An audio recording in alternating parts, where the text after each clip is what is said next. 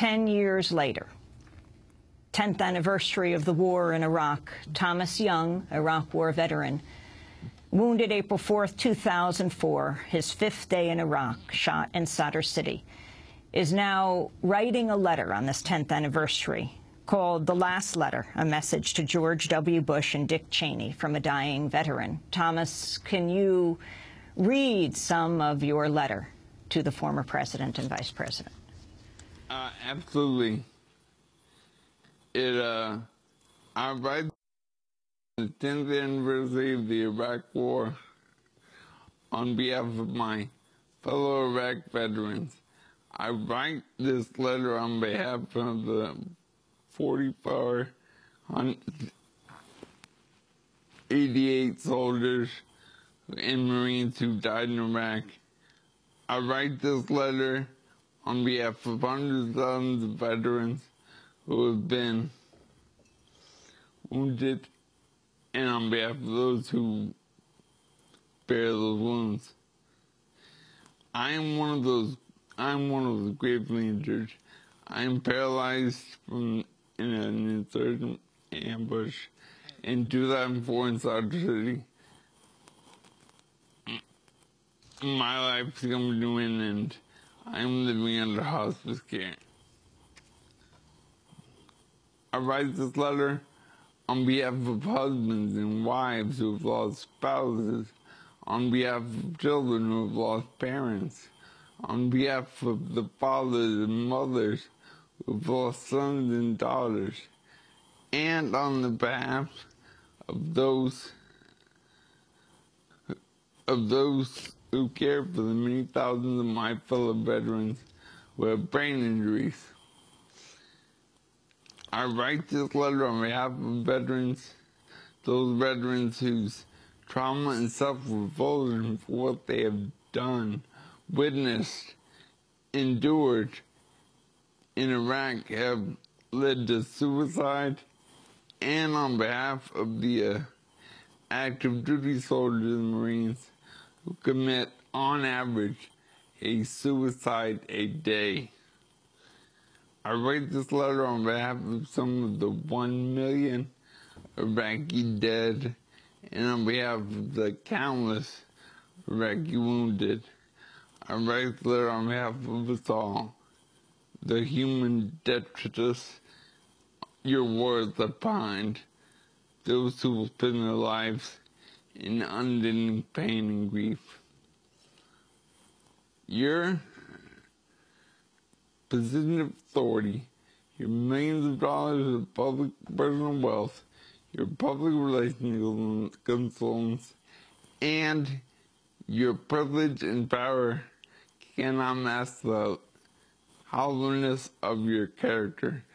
You said to us to fight and die in Iraq. After you, Miss Cheney, dodged the draft in Vietnam, and you, Mr. Bush, went AWOL from your National Guard unit.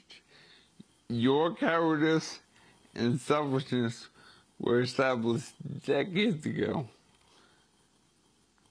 You were not willing to risk yourselves for our nation, but you sent hundreds of thousands of young men and women to be sacrificed in a senseless war with no more thought than takes to put out the garbage.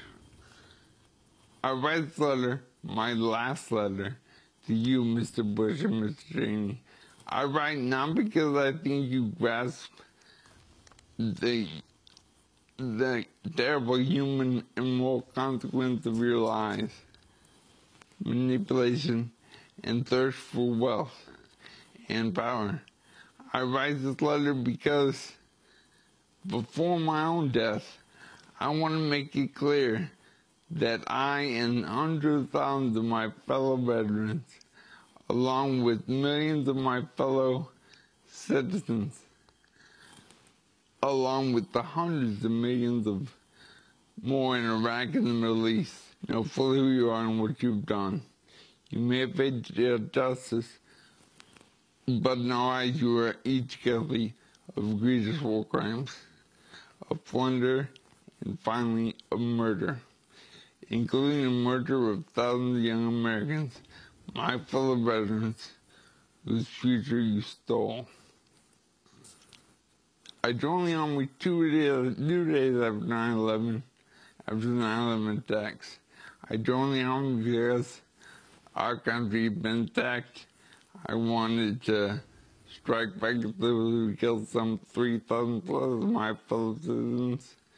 I did not join the Army to go to Iraq, a country that had no part in the 9/11 attacks and did not pose a threat to its neighbors, much less the U.S. I did not join the Army to liberate Iraqis or to shut down mythical weapons of mass destruction facilities or to implant what you cynically called democracy in Baghdad and the Middle East.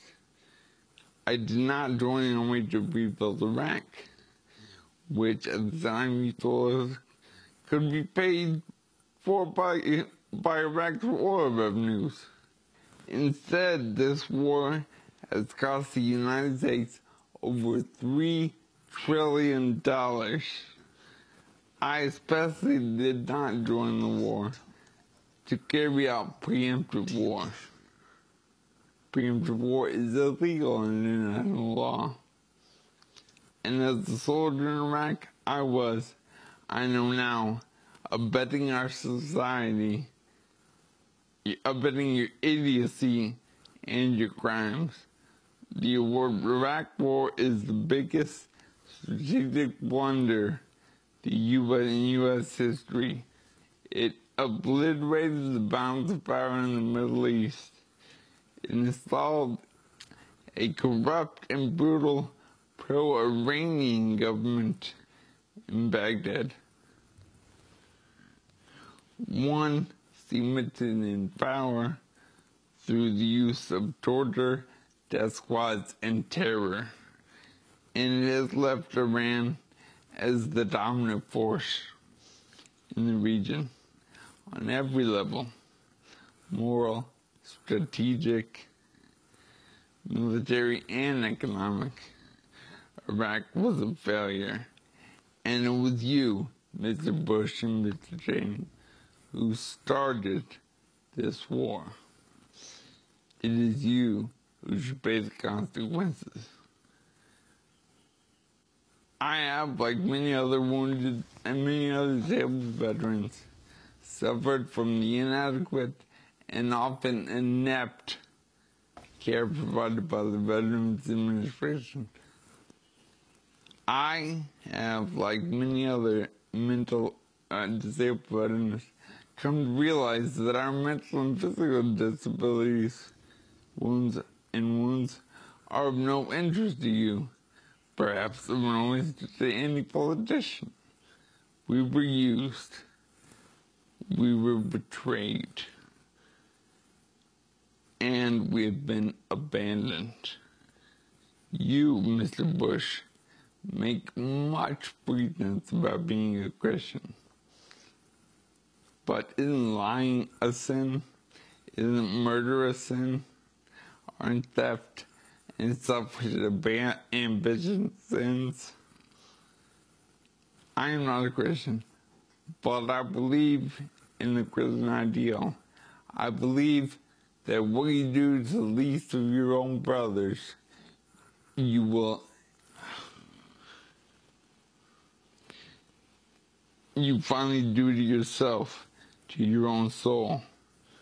I would not be writing this letter if I'd been wounded in Afghanistan against those forces that carried out the attacks of 9/11. Had I been wounded there, I would still be miserable because of my physical deterioration and imminent death. But I would at least have the comfort of knowing that my injuries were a consequence of my own decision to defend our country. I love the country I love. I would not have to lie in my bed, my body filled with painkillers, my life ebbing away, and deal with the fact that hundreds of thousands of human beings, including children, including myself, were sacrificed by you for little more than the greed of oil companies, for your alliance with the oil sheikhs of Saudi Arabia, and your insane visions of empire. My day of reckoning is upon me. Yours will come. I hope you be put on trial, but mostly I hope, for your sakes, that you find the moral courage to face what you have done to me and to many, many others who deserve to live.